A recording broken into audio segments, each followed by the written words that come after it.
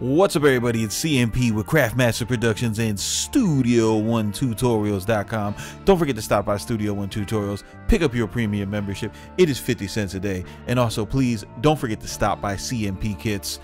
It's where you could get samples like the one you're hearing right now and the one we're going to be chopping up in this video. Don't forget to hit me up on IG. It's the quickest way to get a response. I'm on there all day. And today what I want to do is bring something to your attention. Today, we're going to be looking at what is, in my opinion, the best sampler, especially for people who use compositions and compositions, loop packs, and the like. So if we go into arcade, right? Typically, people who use arcade, they go into it and they're looking, constantly at the all of the included arcade lines from their sound designers, and those are great. Those are fun, but what I find a lot of times when I recommend arcade to people, they're like, man, it doesn't really fit my taste. It's not really what my style is, and it's kind of strange because it's such a powerful sampler, and I like using it so much. And then, talking to MG, he kind of brought it to my attention. He's like, man, we should be dragging our own stuff in there. Like that's what people want to do anyway. I was like, oh, I never thought of that. So it's really easy. What I did is I'm getting ready to play you, right? So I'm gonna show you exactly what you can do. What I'm getting ready to play you is this is the composition that I led with, right? And all I did was I took my stems, right? This is the best way to use sample pack stems. Like, this is the best way. So all you got to do is drag a stem, any file, onto one of those keys, right? And then go inside here and you can make your edits and what have you. This arrow, all I do is just add different starting points like you would on any sampler that you use, right?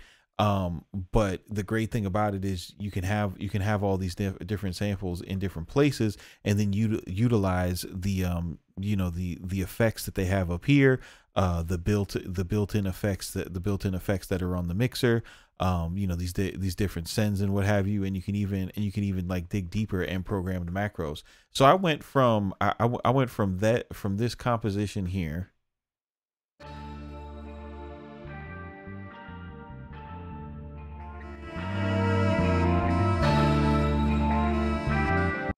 And I was able to quickly, and I'm talking about quickly, turn it into this in arcade.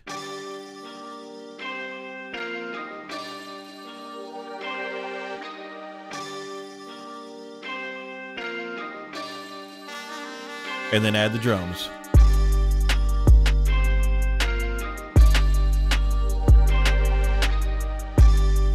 Oh, hold on. Let's just add the mastering chain real quick.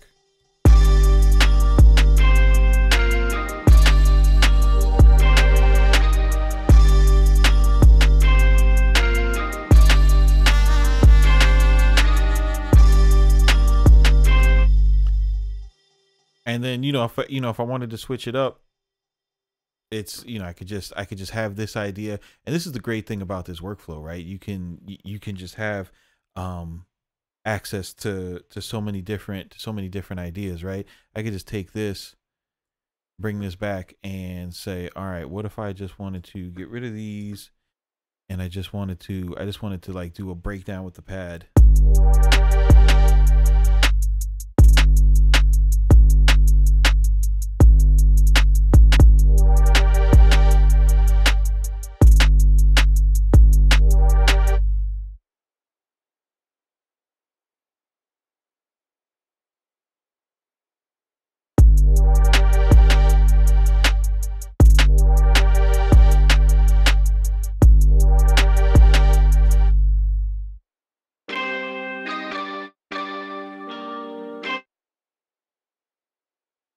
And then if I just wanted to maybe do some different styles of chops down here, right?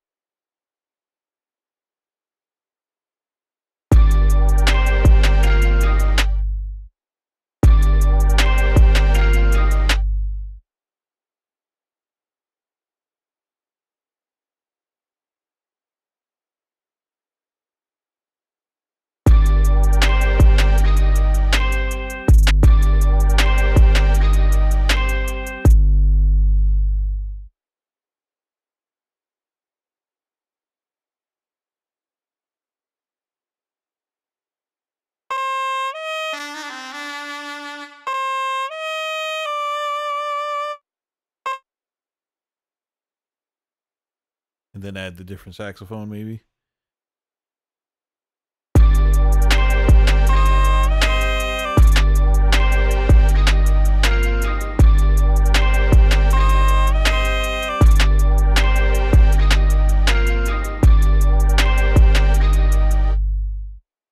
And you see how quick you can just like I mean, you know, in under 10 minutes you can have a dope beat with just custom variation.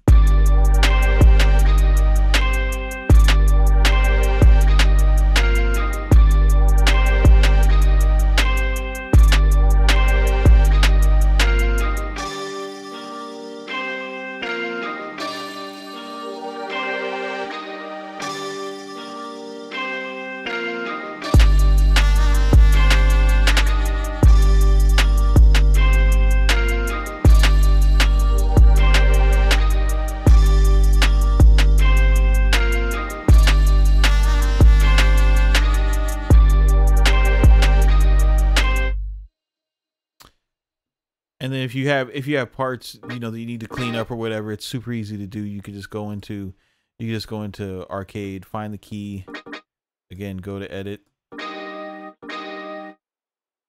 adjust the start and end points accordingly, find the different parts in your chops. It's super easy, super simple, and I'm definitely going to be showcasing a lot more of this because you know, when I see the flips coming back from folks, and you know, seeing, you know, because I'm always watching what you guys do, right, and just seeing what's going on, I always notice, I'm like, man, nobody really digs into the stems, man. There's a lot of good stuff in there, and you can you know, you could just rearrange it so well. And with something like Arcade, I mean, if you've got anybody's stems, you got Kingsway stems, or you got you know, my stems, you got MG stems, you got 607 stems, you know what I mean? Like you could take those and just, you know, just drag them onto here, and it's the same thing.